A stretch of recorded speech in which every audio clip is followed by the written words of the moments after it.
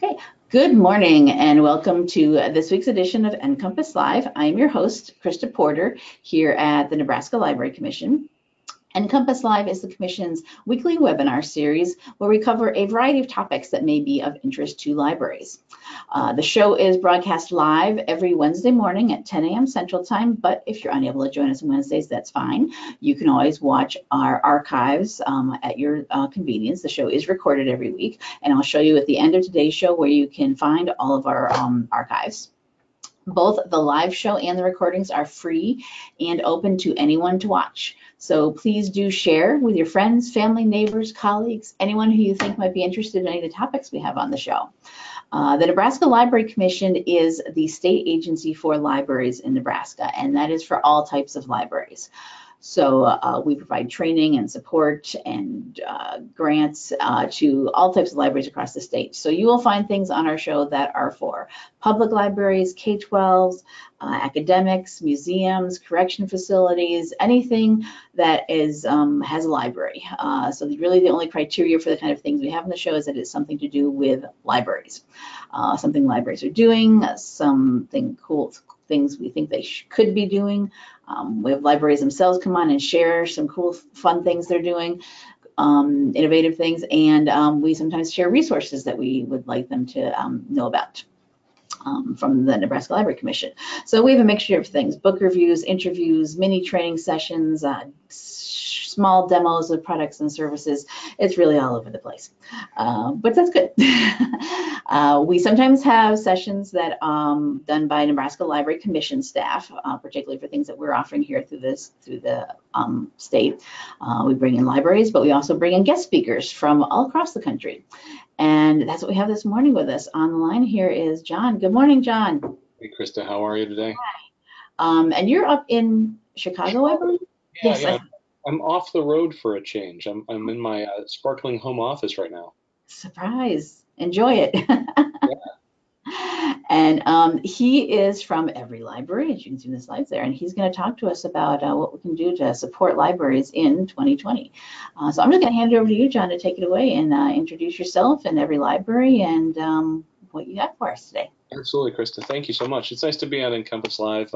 I check in not every single Wednesday, but when I do, it's really very valuable. One of the things that we like to be able to do here at every library and the Every Library Institute is give folks a bit of a master's class on the data around voter attitudes that drives a lot of decision making, whether it's in Nebraska where you have a unicameral legislator and you don't necessarily go out for the vote, all the way to Illinois, my home state, where about half the libraries have voter-facing initiatives, meaning that they have to actually talk to the voters directly to get their budgets approved or their buildings built, to a place like California, where you pretty much have to do a supermajority to get that to happen as well.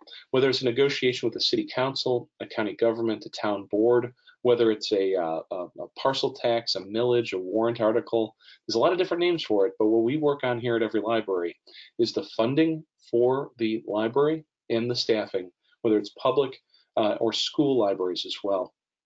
Let me take you through a little bit about who we are, in case this is a bit of a 101 for you about what's up. We've got two parts to the Every Library family of organizations. One is for the last 7 years, we've been working as a political action committee through Every Library. It's a 501c4. And C4s are different than C3s in a very substantial way. C4s are technically super PACs. We are the only national super PAC for libraries. As a super PAC, we can raise and expend unlimited funds to advance our nefarious special interests. You're our nefarious special interests. Congratulations. I don't know if you've ever been one before, but it's kind of satisfying to feel that way. We've done a lot of work over the years with those local, state, and also nationally on engaging voters, engaging the public, engaging constituents of elected officials in the discussion around what it takes to fund library services, what it takes to make sure that librarians are staffing either the community's library or the campus library in K-12. That C4 structure is appropriate to election day. It's appropriate to a budget negotiation day with a recalcitrant city council or a town board that hasn't really understood what libraries are doing, or a city council that's really disconnected from what we are up to. We also have the Everlibrary Institute, which is our new 501c3. We started it at the beginning of 2019 in order to, well, do one or two really big things. One of those big things is to do research around the voter attitudes and around the public attitudes, and not just in that snapshot kind of way, but also to figure out what the messaging is. I know more about what's happening in some small towns around the country than we do nationally as an organization or as a profession or as an industry about what's in the hearts, heads, or guts of the voters or the constituents of elected officials. So the Institute is designed to build up a corpus of information and research as a charitable, as a nonprofit organization. The other component of what we do is we talk about political literacy and train folks on how to be politically literate. Political literacy is, well, you boil it all down to sugar. It's where's my money come from and how do I get more of it? I need more positions in the school district. How do I do that? The work that we do on the C3 side is donor supported and grant supported in a similar way, but different than how it is donor supported on the C4 side. Back to the C4, every library, the super PAC, all of our work here on all of those campaigns is pro bono and is donor supported, meaning that we do it for free for the library and for the political campaign. On the C3 side, we are a peer in the ecosystem of advocacy and of research work. Let me get into the master's class for you a little bit about what we know about voters these days. And a lot of everything that we do around a engagement with the voters or constituents of elected officials has to be driven by data. And our data profile, as I said before, is a little bit poor.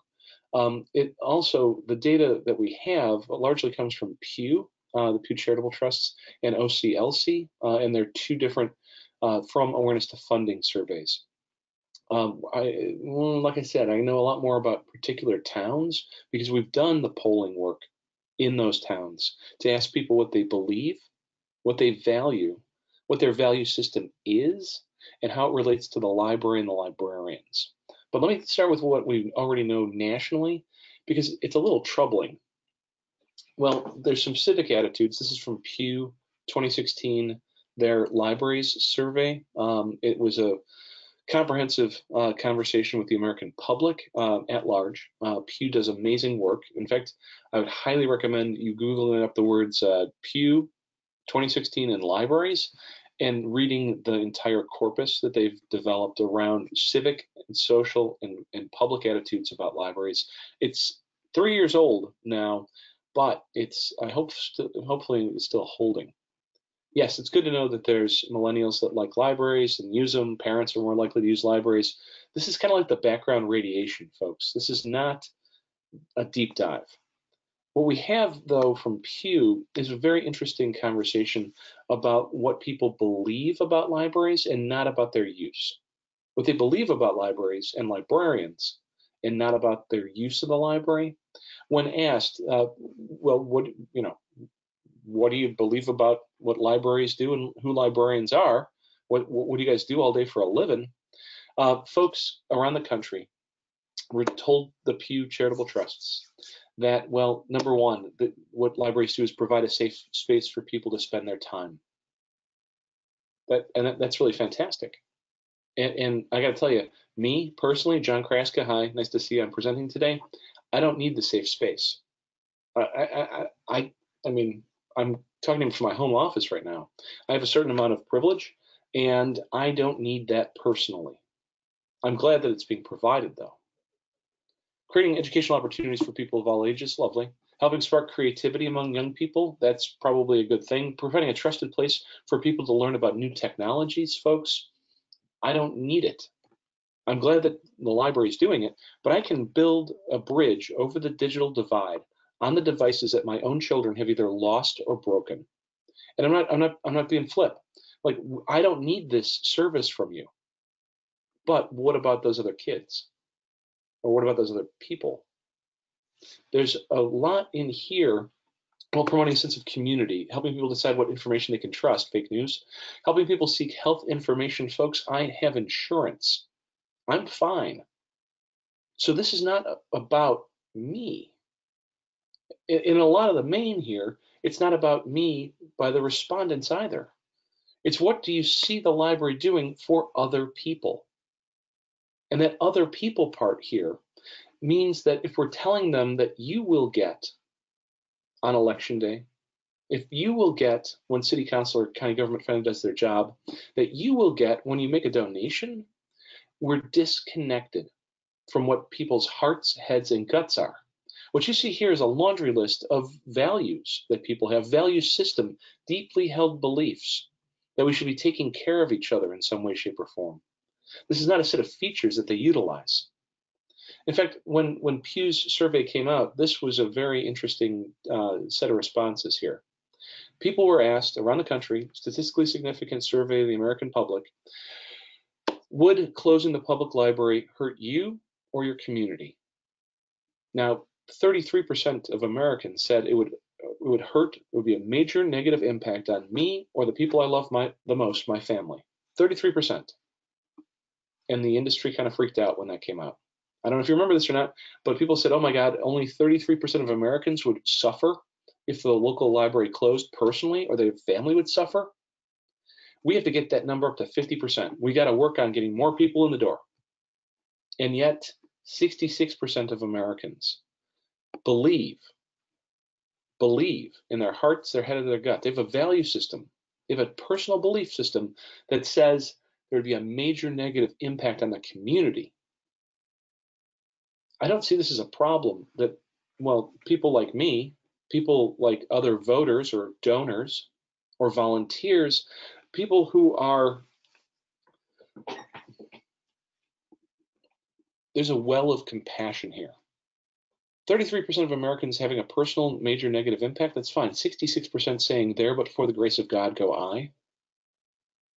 33% of people saying, oh, you know what, it would be a problem for me. The other 33% saying it kind of would be. The other one saying, I don't even need it. I don't even use it.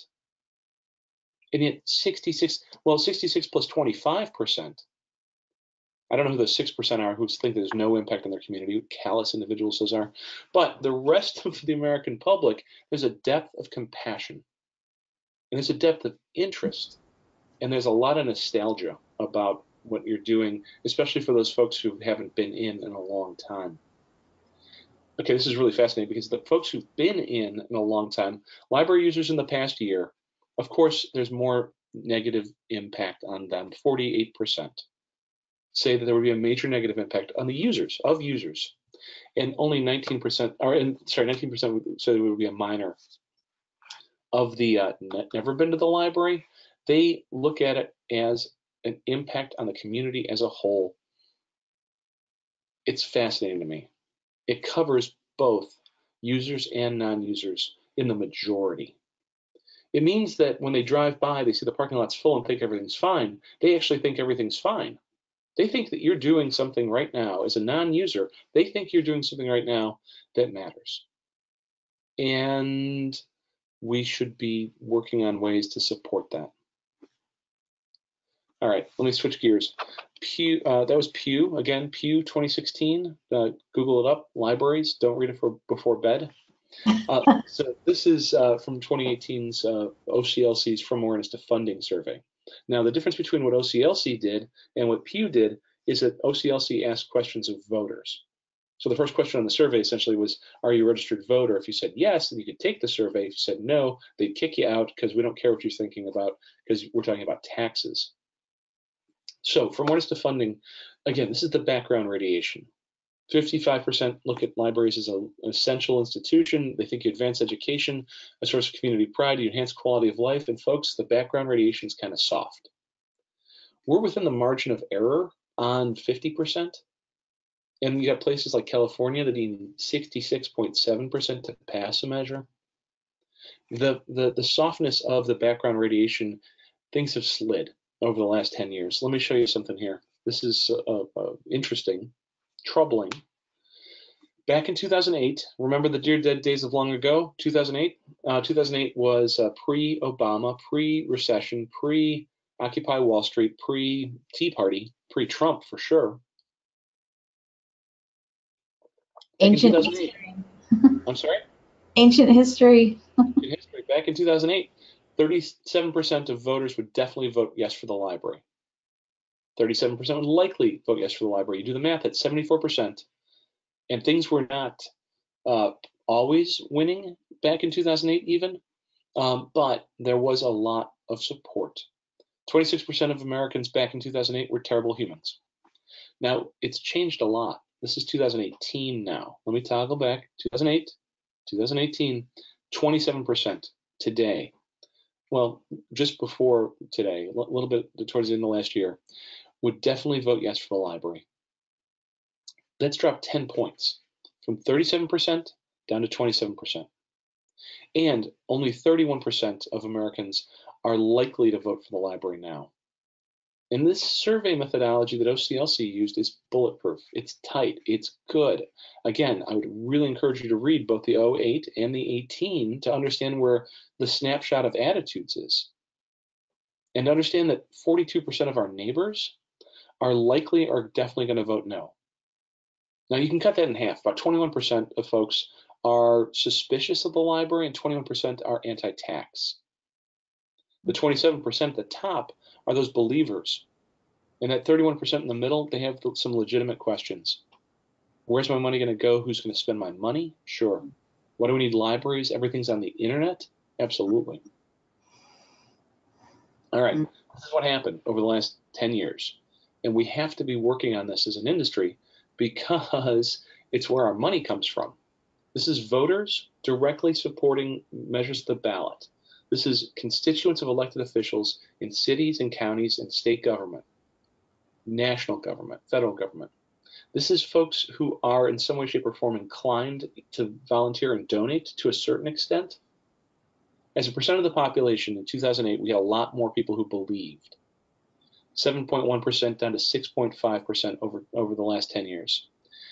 That is not, I mean, it's 0.6 of a percentage point on 7 points. It's within the margin of error, and yet I'm really worried about that because there used to be 80% of those people would vote yes.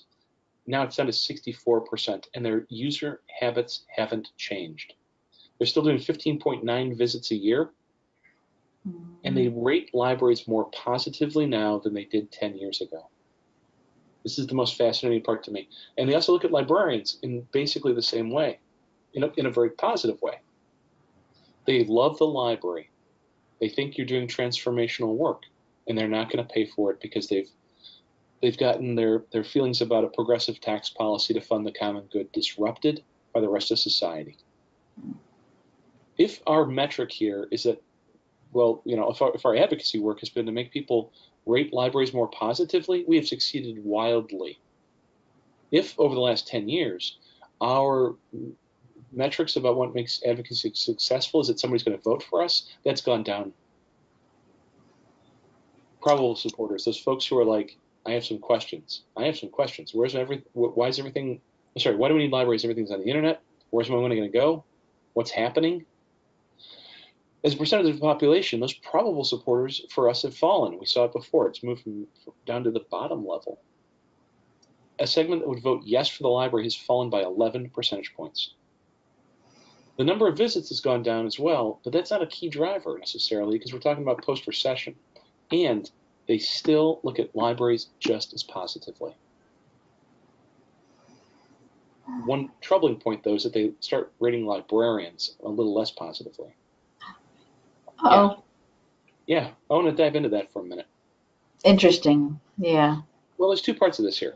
One is that, so in Ferguson, Missouri, where every library helped Scott and his team on a citywide election day for the library. It was new funding for the library.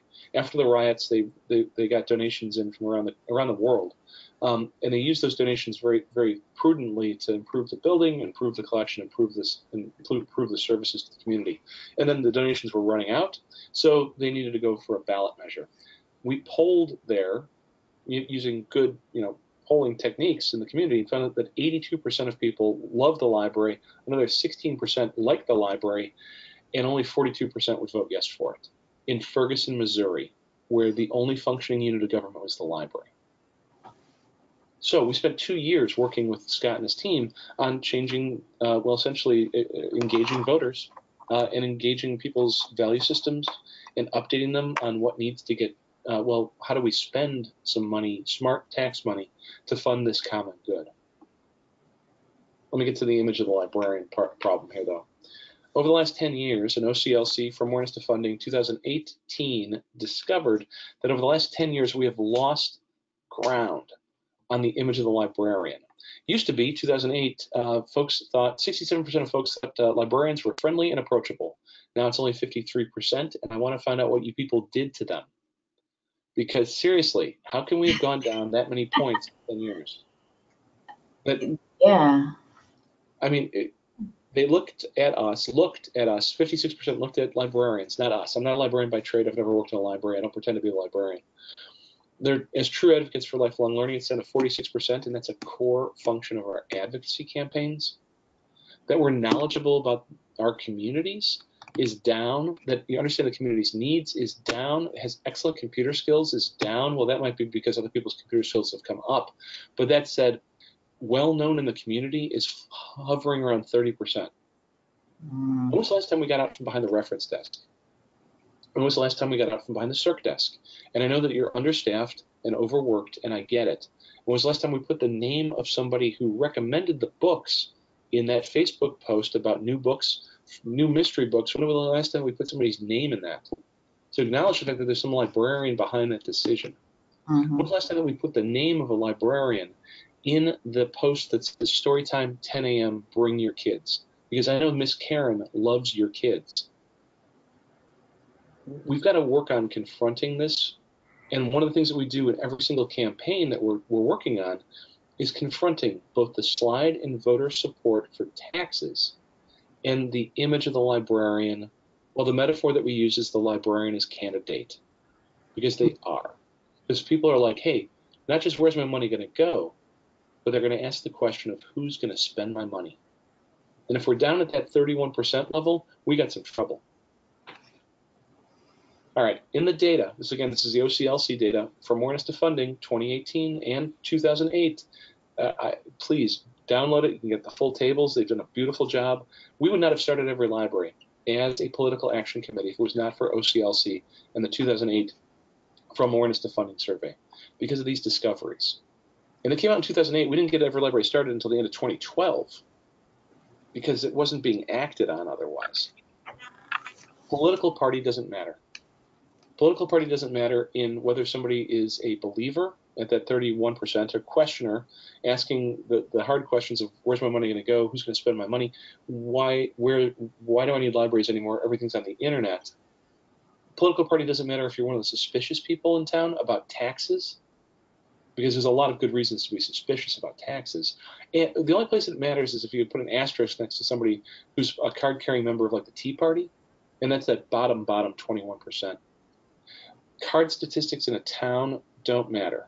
Card statistics in a town don't matter is fascinating to me because we tend to look at card statistics as a proxy for people's support for us, when in fact the taxes are the proxy that people have for their compassion. The statistics from the card holders don't matter one bit. It's whether or not they understand that 66% of people plus 25% who are like, don't close the library because it would harm the other, who say thank you to the librarians. Well, only if we put ourselves in a position to be thanked. The last part of the OCLC data that's fascinating to me is that library use doesn't matter as to whether or not you're in that believer category, questioning category, suspicious category, or the any tax is a bad tax, never going to vote for you, never philosophy of government category. And I'm going to challenge all of you who are librarians, who sit on the RA desk or the circ desk or out in front at all, to think about your guys named Gary and Steve. And Gary and Steve, your conspiracy theory dudes, like my mom, Betty. You've never met Betty unless you have, and she's fantastic. Betty's retirement job, she used to work for Lions Clubs International. She works at the Berwyn Public Library, my hometown library right now, on Thursdays and Saturdays. If you want to meet Betty, come into Berwyn, Illinois, Thursdays and Saturdays, Berwyn Public Library. And you have to wait for her to finish talking to these guys who I'm going to call Gary and Steve. Tell her John sent you. Sorry? Tell her John sent you. Exactly. So while you're there. She knows more about Gary and Steve. It's like a HIPAA violation for her to go to work, you know? Like she knows a ton about Gary and Steve because they talk to her all day long. And then when they leave, they give her their manifesto about, well, somebody's birth certificate or how the government's, putting tinfoil on our heads. These dudes are in the library all the time, and they ain't never going to vote for Betty because they have a philosophy of government that's entirely different. Also, a lot of users, this country is littered with libraries named after families that are too wealthy to use the place. Mm-hmm. There are book stacks, just piles of books with book plates, I should say, that are named in honor of people or by people who are too wealthy to. They got a Netflix account, they're cool, they use Amazon, whatever. You might be their book barista, but what you're doing for other people is massively impactful. All right, so what does matter? Two things, two big things. One is the value system that the voters have. The value system. Like I said before, the beliefs that Pew enumerated: clean, well-lighted place, no fear, no favor, everyone can come in, will help you get what you need, technology, books, the discovery of self. It's not about the ROI for the individual. It's about I'm sorry, let me rephrase. It's not about the ROI for the voters in general. It's the ROI for the community together. So the value system, the deeply held beliefs that people have, and quite honestly, the perception of the librarian. Because that top tier of supporter, those truly top tier of supporter, they still love librarians as much as they did 10 years ago, and they want to see you behaving in that way that is a proxy for their compassion. There's a big difference between voter engagement and advertising. There's a big difference between marketing and advertising as well. But voter engagement is where we spend a lot of our time, all of our time, because we need to talk to people who are going to actually punch at Chad. We need to talk to people who are going to pick up the phone and call a member of Congress. We need to talk to people and engage the folks who are going to send that petition to that county commission, that city council. We have to engage them in a way that is not just pushing an ad at them. And it is certainly not about building users, because the user status doesn't matter at all. And that goes two ways. One is if you say to somebody, we have a program that'll help you personally bridge the digital divide, and they don't need it, it means that they're not going to listen, because all you're doing is trying to sell them a feature. As opposed to saying to them and engaging with them that says, we have programs for other people that help them bridge the digital divide, that help them learn first language, that help their kids get a leg up, and actually help the parents too. You don't need it personally, but let me tell you what we did for those folks and what the funding that we have does to help those folks out.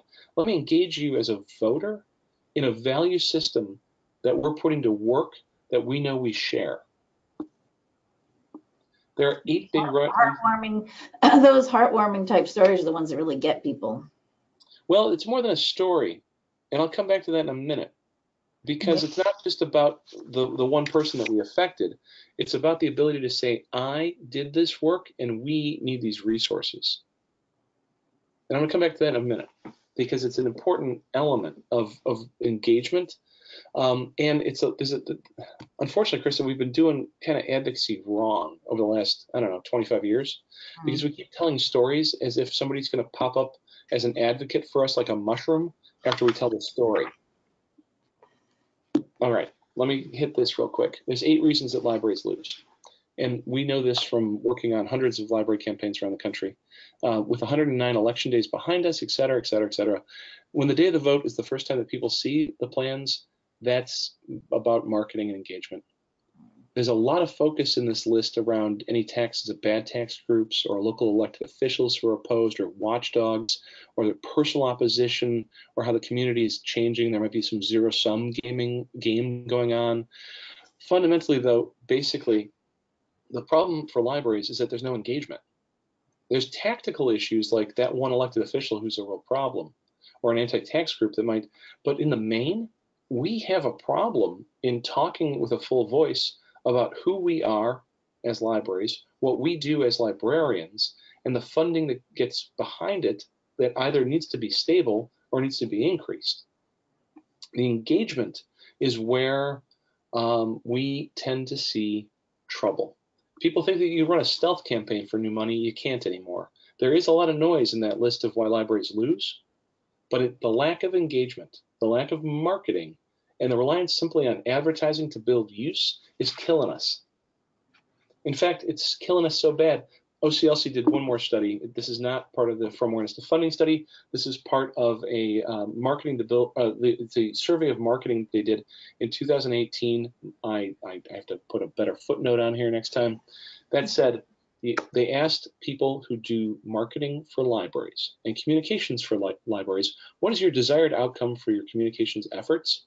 And despite the fact that 90% of our funding, 94% of our funding comes from the will of local voters or the will of politicians, it's to build community awareness or increase use of library materials. Despite the fact that the user status of the voter, the user status of the constituent doesn't matter, we're looking for more people to show up at library events and to increase traffic.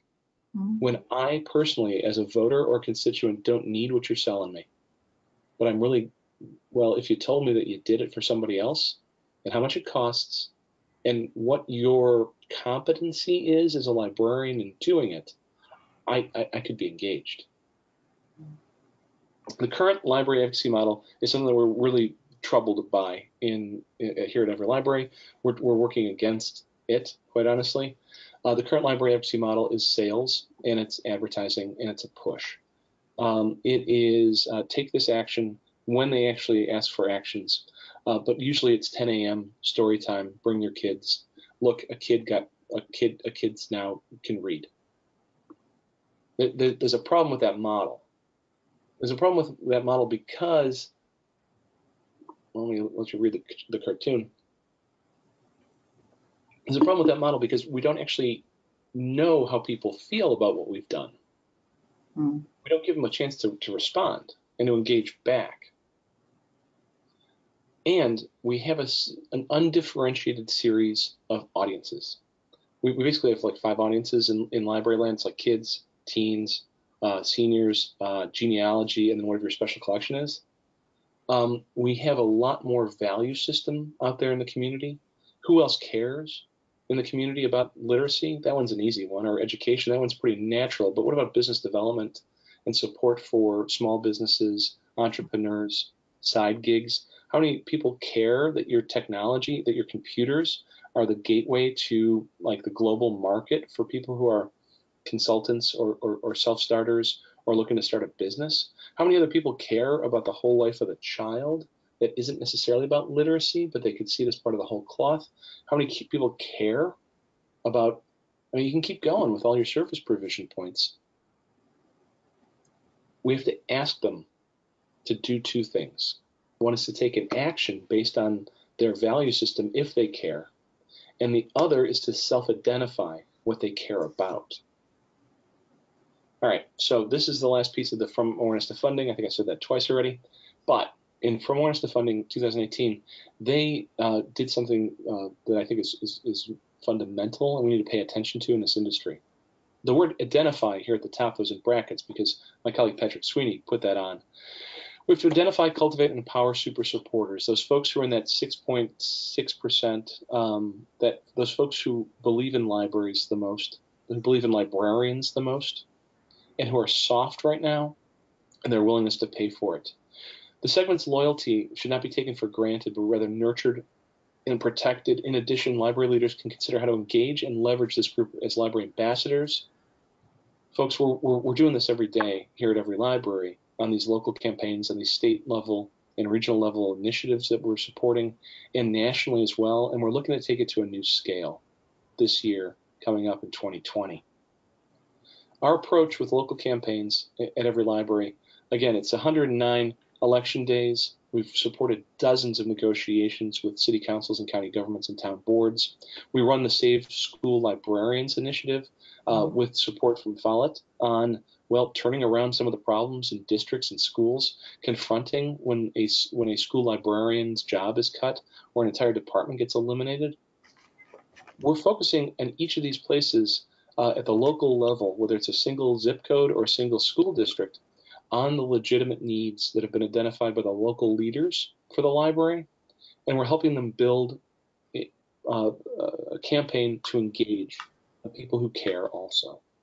Likewise, at the state and regional level, we've been working on this from a values system approach.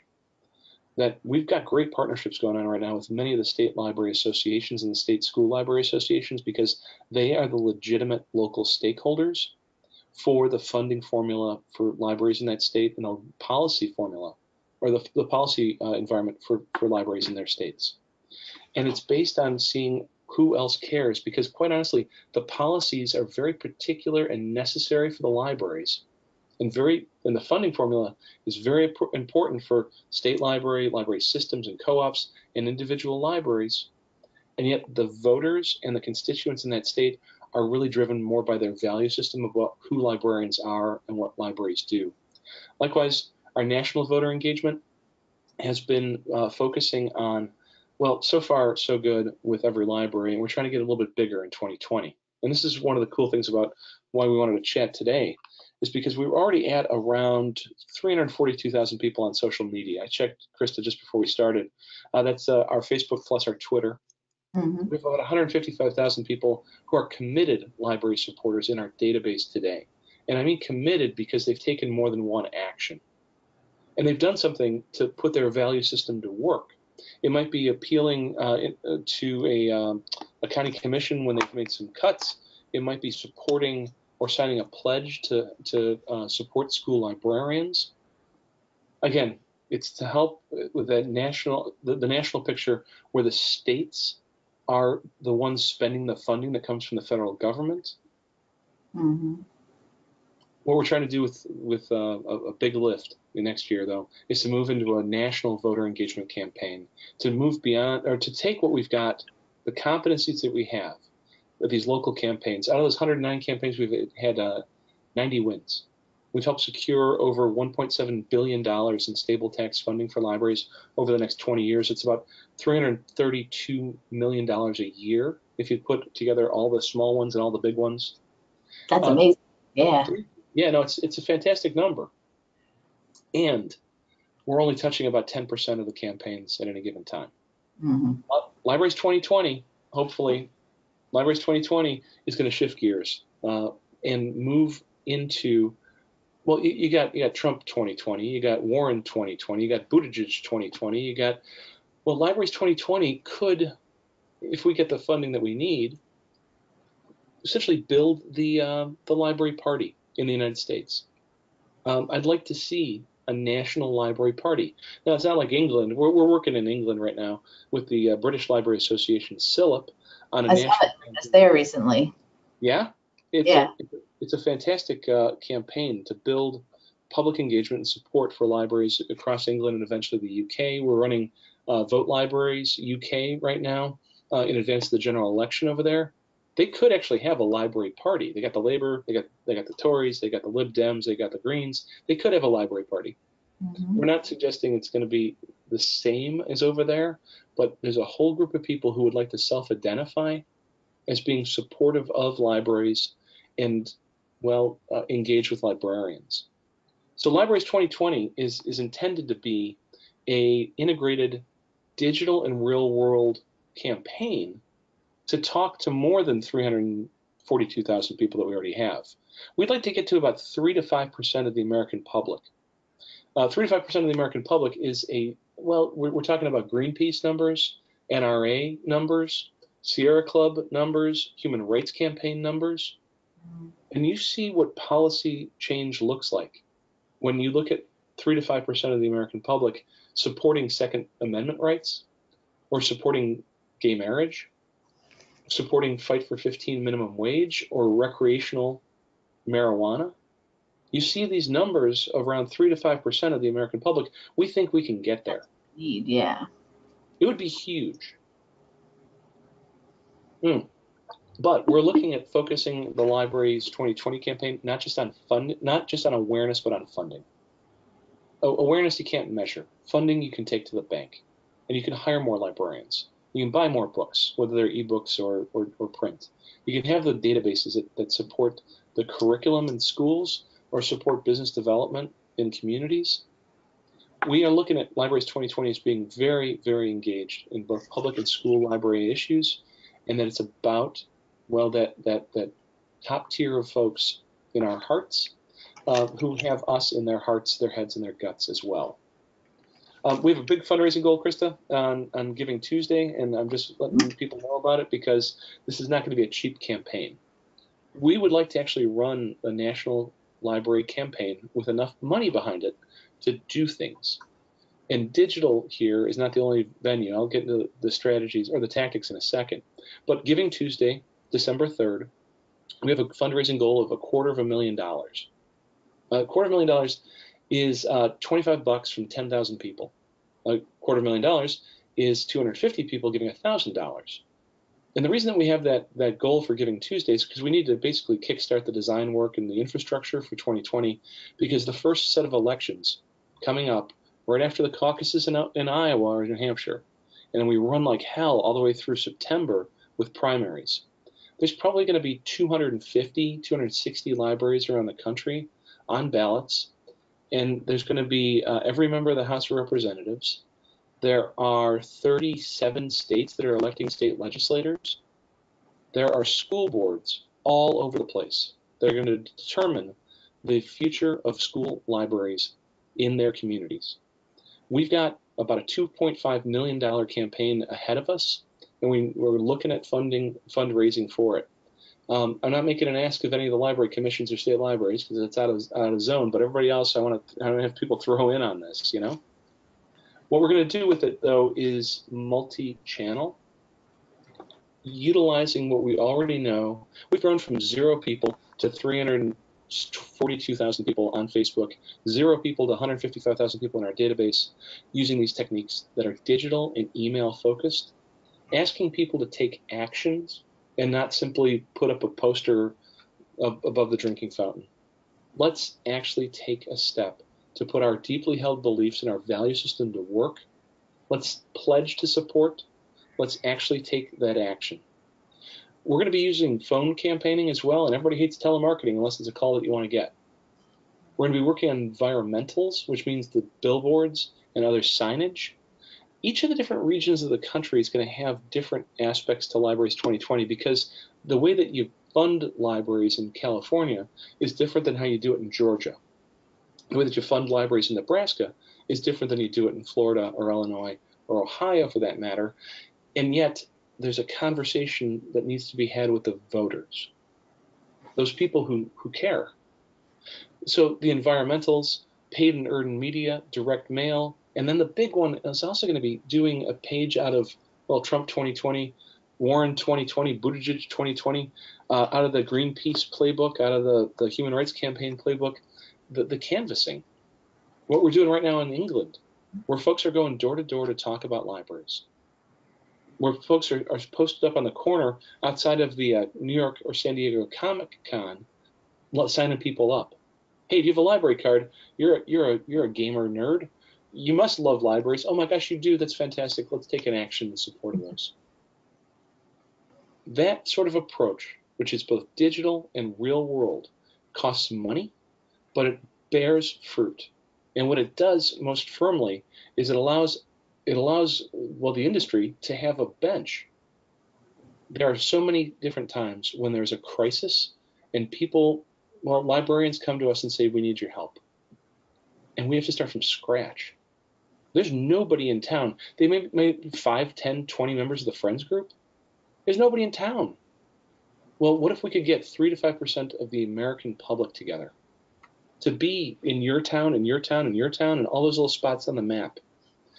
We had a great thing happen a couple of months ago when the folks in Oakland, California were running a ballot measure for the library. And we were able to run, based on the work we'd done in and around Oakland for several years before their campaign, we were able to run the database and say, how many folks do we have who live in Oakland? And how many folks who've donated before? How many folks have volunteered through every library before? We had 600 people on our database. It gave them a nice jump start. for their campaign. And that's a big city, but to also have 10 or 15 people in the greater, well, kind of Rockford, Beloit, Rockville area in northern Illinois, when they were on the ballot, these are powerful ways to bring people together, to ask them to support libraries, and to put their deeply held value systems to work. I'm excited about it. Our strategy is to build supporters, not to increase awareness. Our strategy within Libraries 2020 is to ask people to take an action, an affirmative action, and to build that library party. There's a whole approach to engaging people to move them from being unaware of what we're up to as an organization, what libraries are doing. They drive by, they see the parking lot's full, and they think everything's fine. They have no idea what it costs. They have no idea what librarians do. This ladder of engagement, we've done it now in dozens and dozens and dozens of places. And we've been doing it now at scale nationally with additional funding supports and with additional support from the library community. We can do it faster and better in Libraries 2020. There's a whole process here. It's huge on how to engage the public, how to engage voters. And it moves through a system where you ask people to be a part of what you're doing, give them an opportunity to operationalize that, ask them to do things that are important to them, like donating or volunteering for a campaign. It's curious to me how we don't take a page out of the best advocacy groups that are out there. We tend to look inside libraries as if Greenpeace came up to your front door, knocked on your door, and was like, "Hey, I'm with Greenpeace. Do you like the whales? Yes, you do. Great. Then come with me. We're going to get in a boat together. You and me on the North Atlantic, Krista. We're going to go get in a boat." That's not how it actually works. They're like, "Hey, yo," knock on the door, maybe a telephone call, maybe a direct mail piece, maybe a Facebook ad. "Hey, do you like whales? Great. Then let's get engaged about whales. Okay, cool. How about you donate now, and our team of whale savers will go out on the North Atlantic and do something that you can't or won't do." Well, you can't because you don't have the time. You won't because you're afraid of the water. But you value whales. We're doing the same thing here with every library around libraries and librarians. Okay. There's 4 kinds of supporters that we're trying to engage. Relational are people that already love libraries, are already involved in your circle. We want to get to know them better and kind of bring them together so it's not just the usual suspects. The ideological people, those folks who believe in what we're doing as librarians, we are working on we've got 342,000 of them that we've already worked on activating. There are people who are averse to crises like illiteracy, or they're averse to situations like, not in prison libraries where there's no education. They want to know what's up with libraries. They're averse to kids not succeeding on tests because there's no school librarians. We have a comprehensive campaign that we're working on through Libraries 2020, and it all builds out with this digital and real-world engagement to collect the data about who people are, what do they believe, how can they become activated for the local, state, and nationally our issues. We're going to be crossing over with Libraries 2020 all 3 languages of politics. In library land, we're very, very comfortable being progressive in our vocabulary. We have to learn, the political literacy conversation. We have to learn about how to talk to conservatives in a vocabulary they understand, and to talk to libertarians in a vocabulary they understand as well. We're getting better at it, and we need your help, actually. Especially if you're disconnected from your own community, you might need our help as well. And then, Krista, back to your point about stories. We are not telling patron stories on Libraries 2020. We're telling librarian stories. And we help each one of our campaigns with librarian stories at the local level and at the state level too. And the 2 key driver stories are stories of the success that the libraries had and the librarians have had that demonstrate their values. That demonstrate their values because there's other people who share those values. The success story, the I did this, and then the stories of failure as well, because there are times when the story that we have to tell is about correcting a problem. Stories of failure that demonstrate our integrity are as powerful to people who want to see you succeed because they see you as a proxy for their compassion. And then we can get to the stories about people we care about, which is the patron stories, or stories that our decision makers want to hear, like, oh, you love kids, let me tell you a kid story. But we are looking to, in Libraries 2020, elevate those stories of success and to be honest about where communities could fail if the library isn't properly supported. We also are going to be marketing yesterday. It's not advertising to tell somebody, I'm sorry, it's not the advertising that goes out and says, Storytime 10 a.m., bring your kids. Storytime 10 a.m., bring your kids. There might only be like 30 people in your town who could bring their kids, and only a couple of them are free at 10 a.m. on Thursday. Mm-hmm. What happens when we start telling people what happened yesterday? Yesterday, 30 kids showed up, and we did something amazing for them. We, the librarians, well, Miss Karen did something amazing for them. Mm-hmm. Let me tell you about what it would look like if we could do 50 kids or 100 kids. Use FOMO. No, because I'm talking to people who don't even have kids.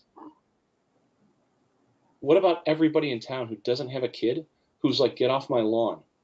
Who's like, oh, wait a minute. The library is actually doing something that improves their lives, those kids' lives, and it actually puts my value system to work, which is about a hand up instead of a hand out. Mm-hmm.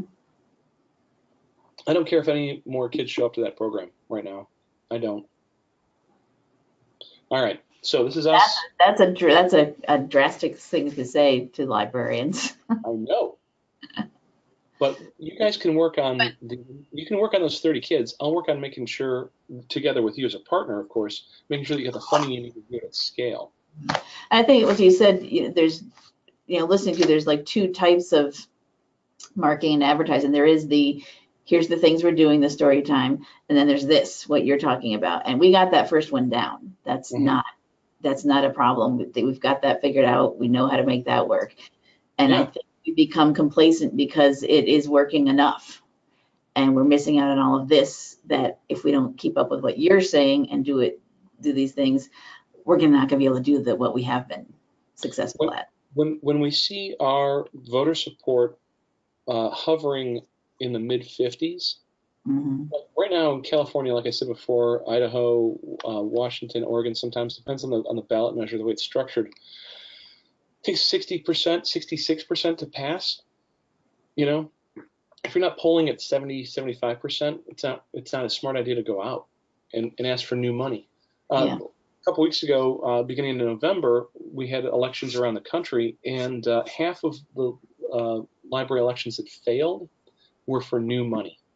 I'm sorry, let me rephrase that. Half of the new money elections failed. That's what I meant to say. So when they were asking to renew their money, sure, it passed. People aren't looking to close the library. Though we had one or two that actually had some trouble.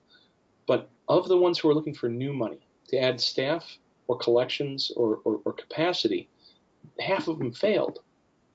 Because we don't talk to folks, we don't engage folks about where their money's going to go, and more importantly, who's going to spend their money. So this is us here with the campaign on Giving Tuesday as well. We've got a $25,000 money bomb that we're doing in advance, which would be great fun. But if you want to hit Libraries 2020, anybody who's out there listening, and pledge it ahead of time, we do want to collect we do want to raise about $250,000 to get this thing going. That's the presentation. What's on people's minds? What's on your mind, Krista? Yeah, so the website is out there, libraries2020.org. You can go there right now and I guess call it pre-pledge. Yeah, that's right. Let me leave this slide up then for you. Do we have questions coming in, or are we? Sure. If anybody has any questions or comments or thoughts on what John has shared with us, type into the question section. If you want to use your microphone, raise your hand and you can make your comment or question that way. I mentioned the from awareness to funding that he mentioned. If you do, as he says, just go ahead and Google that phrase, it comes up. And OCLC is nice. They have, here's the new one for 2018, but they actually link right back to the 2008 one as well, right on that same main page. So it's very easy to find the same comparison information I know some people, that's a concern. I think some people have all these statistics. How do I find this and get it together? And it's very easily out there. You just have to do schooling. And Pew, of course, is something that many of us librarians know about. Hopefully we've seen it. It's always posted. We always share it amongst each other when things come up about that. Mm-hmm. Yeah. Something I had a question about, you had mentioned that you worked with over the years, the different partners working with the actual, of course, specific libraries and cities and state library associations. Mm-hmm. Have you, I wonder if you've tried to work with, and I know you did mention state libraries, that it's a little different of that, working with them, but have any of them partnered with you? Have you tried to partner with them? Like here in Nebraska, our state library is the Library Commission, but yeah, what we've done with several state libraries and state library commissions is trainings. So we've been brought in. We just recently in Ohio. I'm sorry, Ohio. We did a circuit around Iowa with our friends from the state library sponsoring us. We did 4 sites in 4 days. We went counterclockwise. No, we went clockwise around Iowa. It's a full day. It's an intensive. Mm-hmm. It's about marketing to build support. Yeah. And then there's times also where we do a political literacy training. It depends on how the state library is funding the project. Mm-hmm. It takes some money to move us around the country, Oh. Yeah. But it's been great fun to be able to partner closely with the state libraries themselves on those training needs. And it's an important area of our work, that political literacy and that marketing to build support information.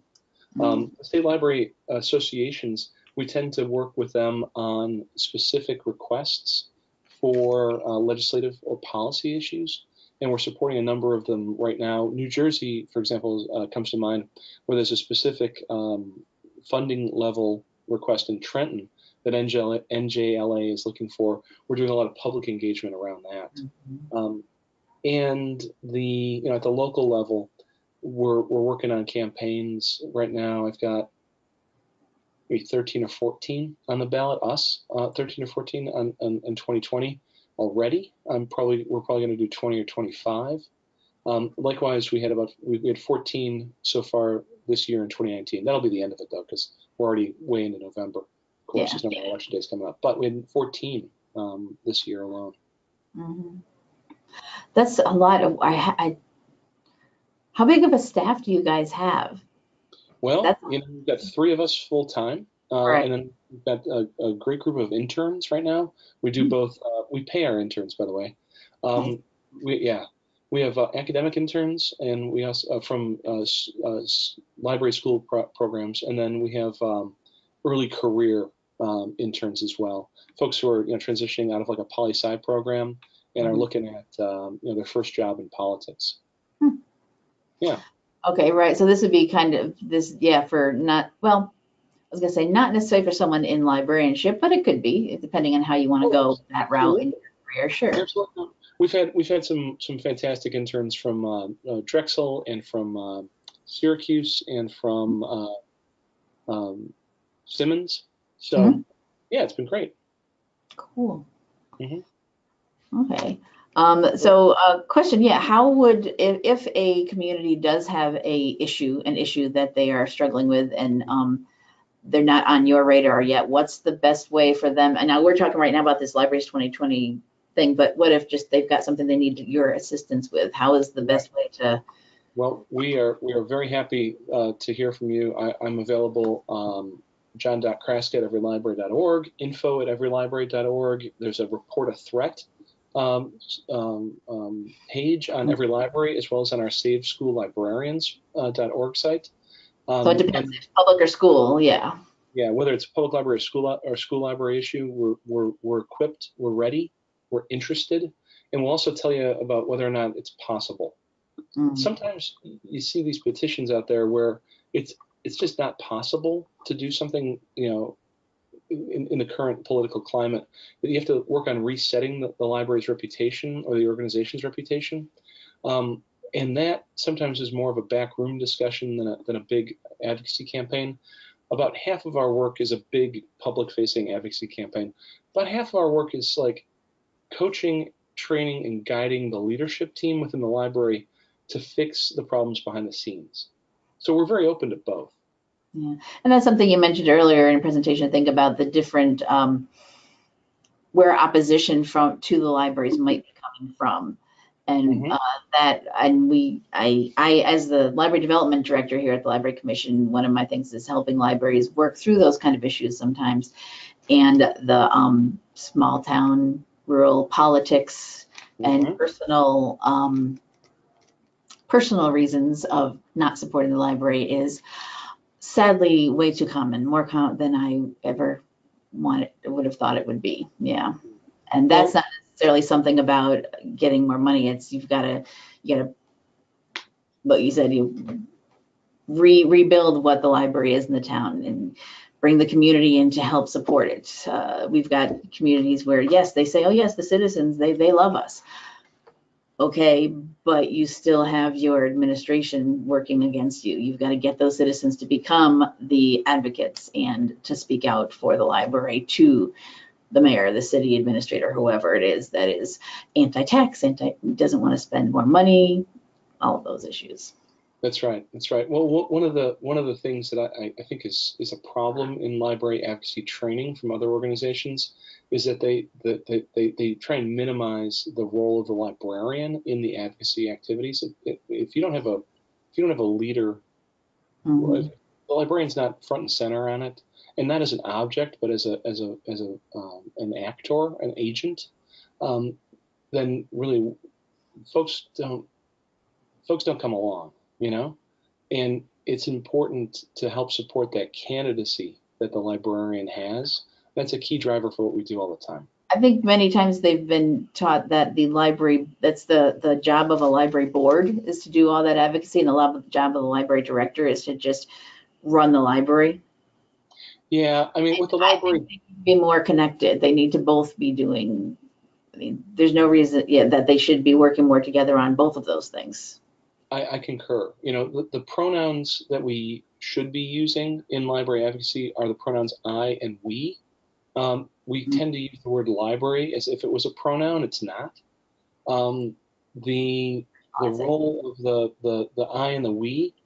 Um, Best thing that the board can do is use the phrase, "Let me tell you about my librarians," you know, Mm, and that my in there, that ownership, that ownership.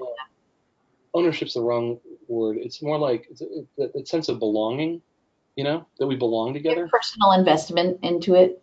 Exactly, Hmm. And we got some good boards that are like that, and it's great when you hear from them. for sure. Yeah. All right, I know that we're top of the hour here, Yep, and no problem. um, Anybody have any last minute other desperate questions you want to ask of John while we have him here? You can type into the question section there. And while we're waiting to see if anybody does, I'm going to pull back presenter control to my very screen. good. All yours. Show here. There is the library's 2020 website. Oh, thank you. Yeah, that I have up here. So this is where you can go to right now. And it does say they're launching on December 3rd, but as you can see, you can pledge to donate ahead of time. Mm-hmm. Any amount you like there. It got a nice countdown going. And some already got a little bit going. Some people Yeah, already got on there. we'd love to get the first $25,000 pledged ahead of time. That'd be fantastic. I guess 10% of the way there. Yeah. So take a look at that there and see everything that's going on there. So the from awareness to funding that I mentioned, like I said, I just Googled it. Here is the OCLC page, the current one, and then here they talk about in 2008 they published it. That's the link right out to the previous one, so you can go ahead and see the comparison and the difference of the decade there. So it doesn't look anybody has anything desperate they want to ask right now, and that's fine. You guys have the website information, John's email.